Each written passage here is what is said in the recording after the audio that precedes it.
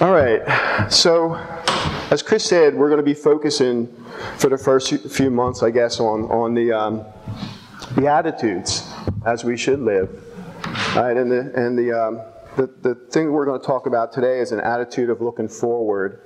You know, there's things in our past that we need to let them go and be excited about our future in the year 2021. And we're going to look at Philippians 3:13, verses 13 and 14. And we'll get to that. We'll read that as we go on. Well, it's a time again, we're in a fit of optimism. Many of us make those great promises to ourselves about what we're going to do in the new year. And many we usually abandon in the second week in January. I mean, it's already the third, and how many have already abandoned those New Year's resolutions? And if we're honest, how many of you kept to the diet last year? And how many of you actually kept exercising past February? Well, this year, I'm determined that it's going to be different from me. It's going to be different. I made a New Year's resolution that I know I'm going to be able to keep for the whole of 2021. I'm going to eat more and exercise less. And I'm absolutely certain that I'm going to be able to fulfill that. So, but seriously, this morning I want to talk to you about some resolutions and some commitments which I guarantee you will make a radical difference in our lives if we just follow through on them. And in fact, what I want to do is to offer a way of starting the new year in a way which will significantly change our lives. And here's what I want to suggest to you. If you will make four commitments that God in His Word encourages us to make. And again, I guarantee you that the start of 2021 could become one of the most significant events in your life. In fact, I tell you that if you follow God's advice, that 2021 could be the best year of your life this far. So I want to challenge you to make four commitments for this new year. And here they are.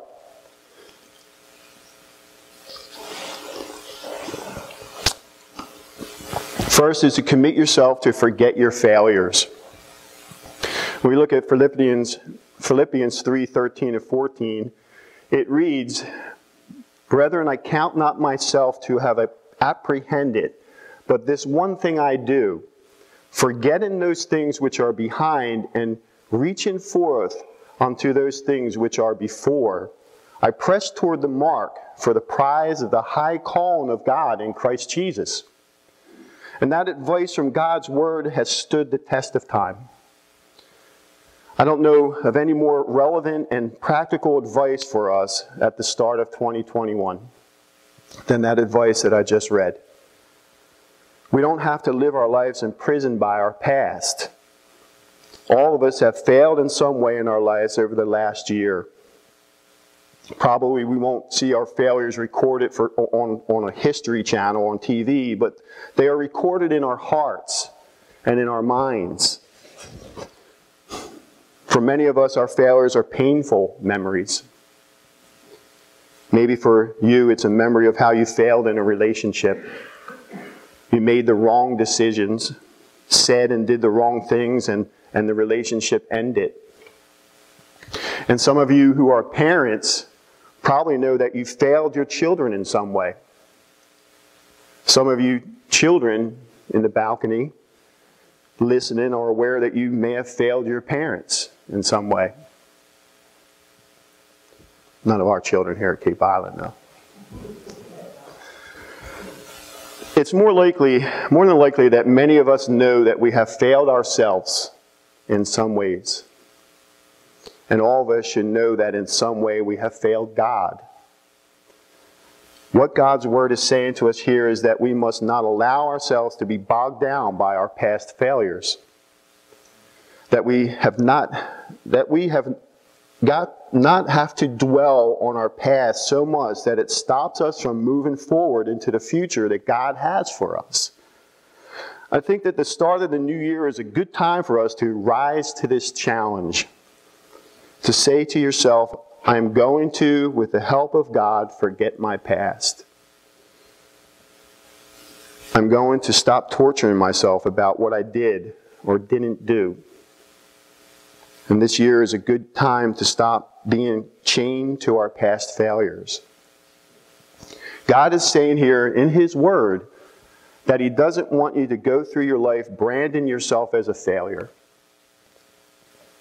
Jesus Christ died on that cruel cross of Calvary so that we could be forgiven. And when we become Christians, that forgiveness becomes a reality in our lives. And when we have received Christ's forgiveness, it allows us to forgive ourselves and forget our failures. Maybe you need to do that right now this morning. Maybe you need to accept Jesus' forgiveness and then forgive yourself. And the second commitment for 2021 is commit yourselves to give up your grudges. Commit yourself to give up your grudges. I want you to listen to these words from the book of Colossians, because in them you'll hear the second challenge I believe God wants us to rise to if you want to make 2021 a significant turning point in your life. Colossians 3:13. Forbearing one another and forgiving one another, if any man have a quarrel against any, even as Christ forgave you, so also do you. Did you catch that challenge? God in those words is challenging us directly and personally to give up our grudges. That is what He means when He says, forgive each other. Whatever quarrels you have against one another, forgive each other. A grudge is a deep, ongoing resentment that we cultivate in our hearts against someone else. A grudge is an unforgiven spirit that leads to unforgiven attitudes and unforgiven actions. Now, I know you know what I'm talking about. Harboring a grudge is about nursing a dislike for someone. And what you need to know is that grudges are dangerous because they are destructive. Grudges destroy marriages. Grudges destroy families, friendships. Grudges split churches. Grudges split churches. So let's be honest enough to admit that one of the problems of the church in general is the grudges that Christians hold against one another.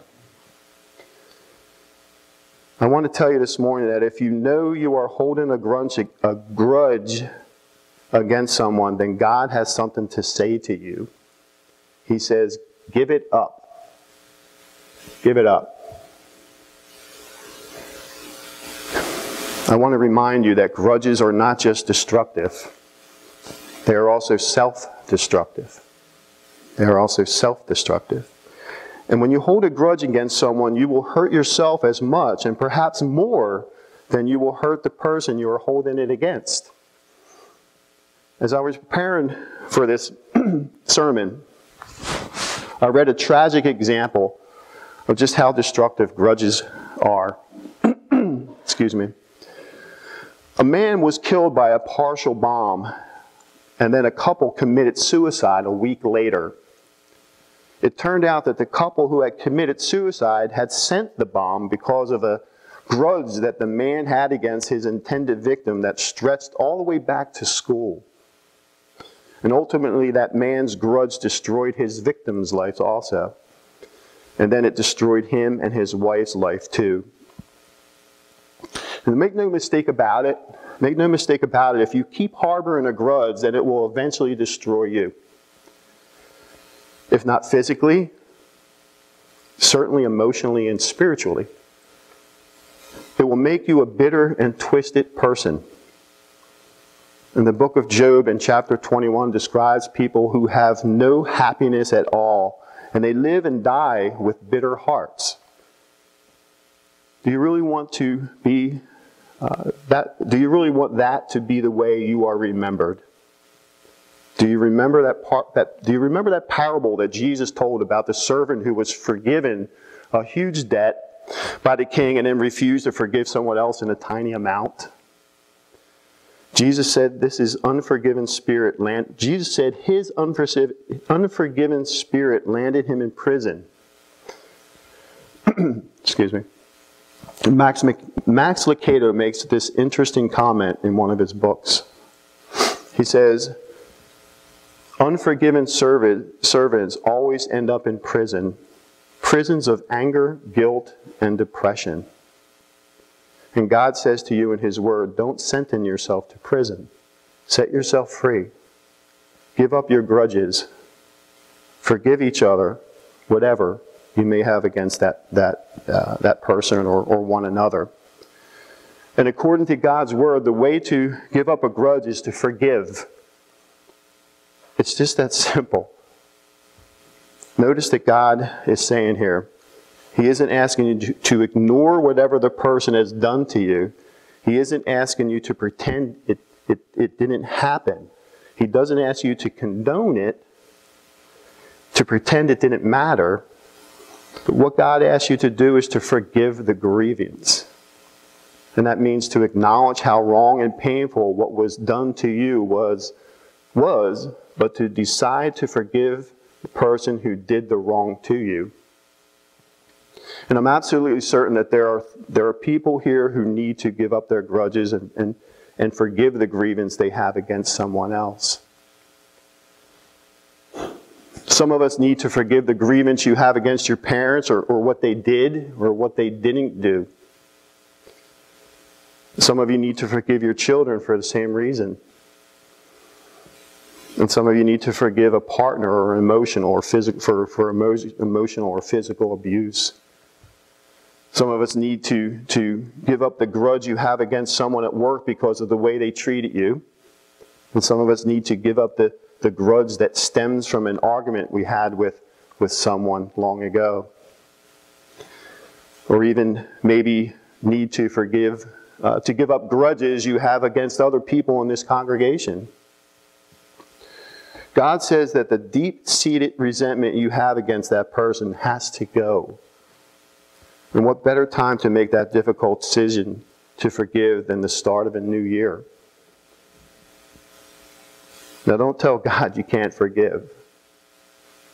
Don't tell God you can't forgive, because what you really mean when you say that is you won't forgive. If Christ can forgive you for your sin and my sin, despite the fact that it cost the pain of the cross, then surely you can give up your grievance you have with someone else. And the question is, will you or I do it? The question is, will you or I do it? So the third commitment for 2021 is this: commit yourself to restore your relationships. Commit yourself to restore your relationships. Some of you here, some of you that are familiar with computers, know that every time you turn it on, a little window pops up that asks if you, most of the time, if you want to run a check to see if all the programs are working well. Occasionally. And God in His Word issues a very similar invitation. It's the invitation not to check to see if your computer software is working properly, but to check whether our personal relationships are working properly. And here's how the Lord issues that challenge. In Romans 12:18, He says, if it is possible, as much as it is in you, live peaceably with all men. The important phrase here is as much as it lives in you. God, by using that phrase, has personally challenged each one of us to do what we can to restore our relationships. And the Lord wants us to do everything we can to restore any relationship that may have gone wrong in our lives. Some relationships might have gone wrong in our lives because of what other people have done, and they might well not want that relationship restored. And God recognizes that. That's why he starts by saying, if it's possible. If it's possible. But let's be honest, some of our relationships have gone wrong because of what we have done. What we have done. And when God's word says here, as far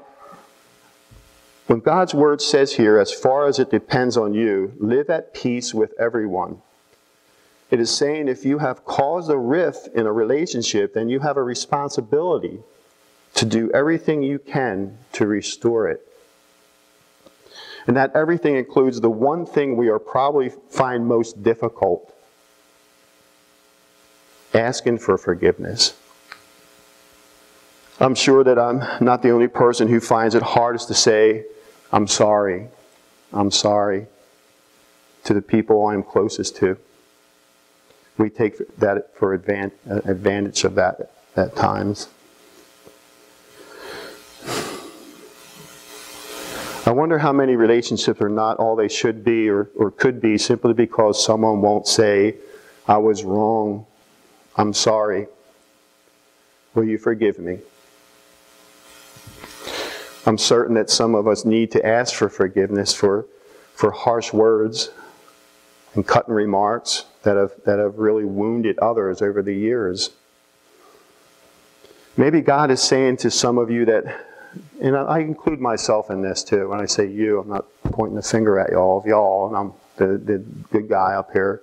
But maybe He's saying to us that this change, that this change of year is the right time to restore the relationships you have ruined by going and sincerely saying that we're sorry for those angry words or those selfish and unthoughtful actions. I don't know this, I can't pronounce this fellow's last name. Keith Drury is a writer from the Wesleyan Church, and in one of his books he touches on this whole subject of restoring relationships when talking about restitution. And this is what he says. Restitution deals with more than property. It is also going back and making things right for your hurtful things, for... Oh boy, I lost it. This is what he says. Restitution deals with more than property.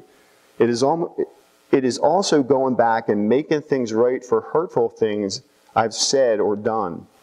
It's far easier for me to tell you some story than to tell you of the difficult and painful times I've had to ask my wife, my boys, my boss, friends, and secretary to forgive me.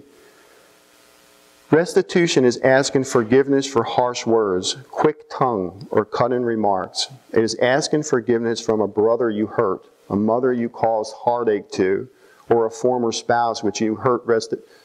Restitution is confessing and seeking forgiveness from an old business partner, neighbor, or roommate.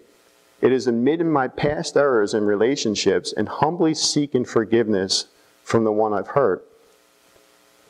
And it's harder to make personal restitution than property restitution. Excuse me. Make no mistake, it will be hard to, but one of the most significant things that you can do to mark the new year is not set off a firework, but to admit your past errors in relationships and humbly seek forgiveness from the one that you've hurt. So will we rise to that challenge, and will we make a commitment to restore our broken relationships in this new year?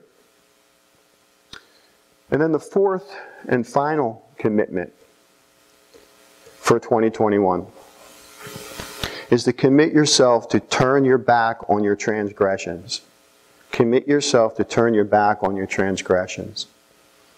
While preparing this, I read about the American Civil War, and an interesting fact that after the war was over and the slaves had been set free, many slaves decided to stay with their former master and continue to do what they were told to do.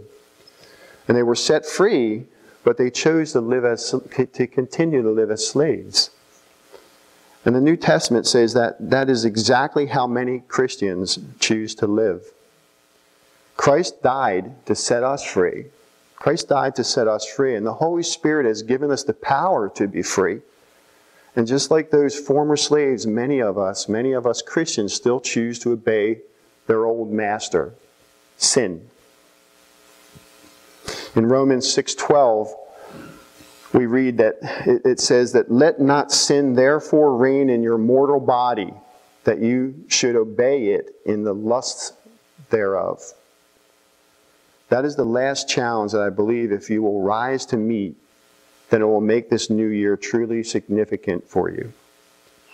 And when God says for us to not let sin control the way we live and to not give in to its lustful desires, He is issuing the challenge to turn our backs on our transgressions. Christian writers used to talk about something called besetting sins. And what they meant by besetting sins were practical sins particular sins that a particular Christian has prone to doing time and time again. And for most of us, when we are saved, we give up certain sins easily, but there are other things that we know we are wrong that we really battle with. And those are our besetting sins. Many of us end up choosing to give in to our besetting sins and end up living double lives.